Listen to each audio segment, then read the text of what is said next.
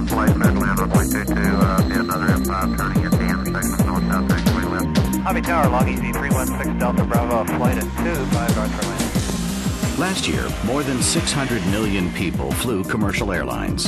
Flying remains the safest of any means of transportation available today.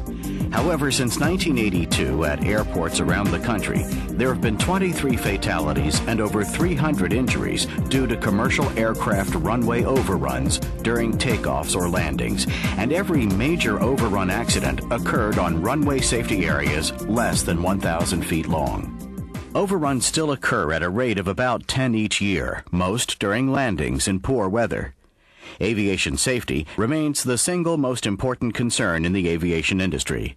In an effort to reduce or eliminate the runway overrun problem, the FAA requires a 1,000-foot-long safety area at the end of each runway.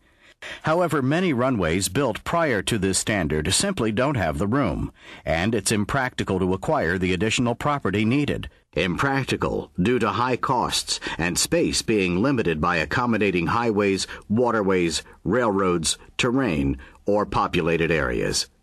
After investigation of numerous runway overruns on short safety areas, the National Transportation Safety Board told the FAA a solution was needed where the 1,000-foot safety area can't be built. A solution was finally provided through a joint effort by the FAA, the Port Authority of New York and New Jersey, the academic community, and ESCO, Engineered Arresting Systems Corporation. ESCO has provided more than 4,000 aircraft arresting systems in use around the world in the last 50 years.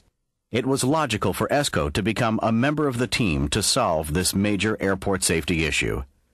The result is EMAS, Engineered Material Arresting System.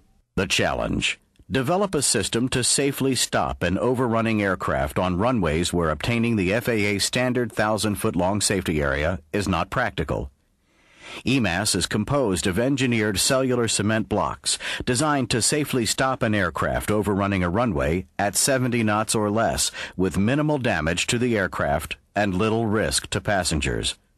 The system is installed on the existing non-standard safety area. EMAS fully satisfies the safety requirements of Part 139.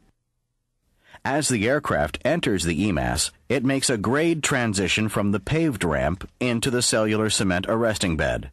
Aircraft wheels then establish a tire-to-material interface, crushing the blocks as it moves through them. It is this contact that creates resistive load or drag force that quickly slows and ultimately stops the aircraft. Every system is customized to airport needs and limitations, and further customized to specific aircraft types at a range of runway exit speeds. Each arrestor bed design uses ESCO's complex computer analysis of 100 variables for each aircraft operating at the airport. Every design is customized and performance is modeled using a computer model validated through FAA testing. On site, the area is prepared for EMAS and individual blocks are set into place. They are adhered to the pavement and sealed to further maintain the integrity of the system. Simple, straightforward, effective. The results are dramatic. Many live tests were conducted demonstrating the effectiveness of the system. An EMAS was constructed as a test bed 325 feet long, 40 feet wide, and a maximum 24 inches deep. Without the use of brakes or reverse thrust, an FAA Boeing 727 overran the runway at 55 knots, 63 miles per hour. The aircraft came to a full stop 260 feet into the arrestor bed. The computer model accurately predicted performance of the final outcome within 16 feet. Testing has also demonstrated EMAS meets all the stringent requirements for an arresting system. From extreme thermal cycling for fire and rescue maneuverability to withstand jet blast and the ability to withstand a fuel spill fire. EMAS is now an AIP-eligible FAA standard. FAA followed the advisory circular with a policy order that defined EMAS as an option to meet RSA standards.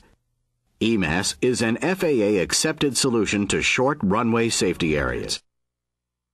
In March of 2004, the FAA issued a dramatic policy change providing new guidance for upgrading runway safety areas to meet Part 139 requirements.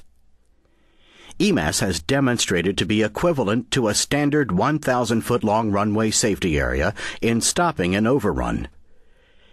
In fact, during inclement weather such as conditions of rain, snow, or ice, it is superior to a turf safety area. Therefore, it makes sense to select the least expensive runway safety area upgrade solution, EMAS, or Standard Safety Area. And that is exactly the basis of the new FAA policy. In the past, obtaining a 1,000-foot-long runway safety area was the FAA's first choice, regardless of the cost. The new FAA policy places a dollar limit on the cost of upgrading safety areas. This limit is 3 times the cost of a standard EMAS, based on the critical aircraft using the runway, and is generally in the $9 to $12 million range. The cost limit applies to upgrading the safety areas on both ends of one runway. Life cycle costs are then computed for both an EMAS and a standard runway safety area, and the least expensive solution is selected. Order 5200.9 contains guidelines on how to compute these costs. 2 other dramatic changes are now part of FAA runway safety area policy. The first change permits a 600-foot-long safety area instead of 1,000 feet if an EMAS is installed on the safety area for overruns. The second major change permits reducing an existing 1,000-foot safety area to 600 feet with an EMAS. The unused safety area can now be part of a runway extension. By reducing the safety area on each end of the runway to 600 with an EMAS, a total of 800 feet is available for a runway extension, all on existing airport property, avoiding both cost and environmental issues. For a new runway, only a 600-foot safety area with EMAS is needed, again saving both costs and reducing environmental impacts. The new FAA safety area policy permits increased flexibility in selecting a safety area solution. The bottom line is the enhancement of airport safety with major cost savings to airports and the FAA Airport Improvement Program. Over the coming years, these cost savings will be used for other important airport programs. EMAS, as designed and manufactured by ESCO. In 1984, an SAS DC-10 overran the runway and came to rest in a nearby drainage basin. There were 15 passenger injuries and over $20 million in aircraft damage. On May 8, 1999, the EMAS was put to the test in a real-life emergency situation when a Saab 340 overran runway 4 right at a speed of more than 70 knots.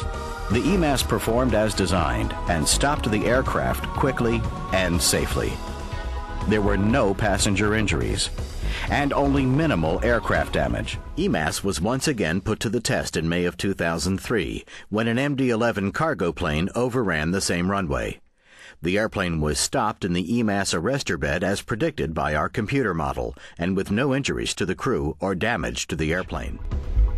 This time, with EMAS, everybody walked away.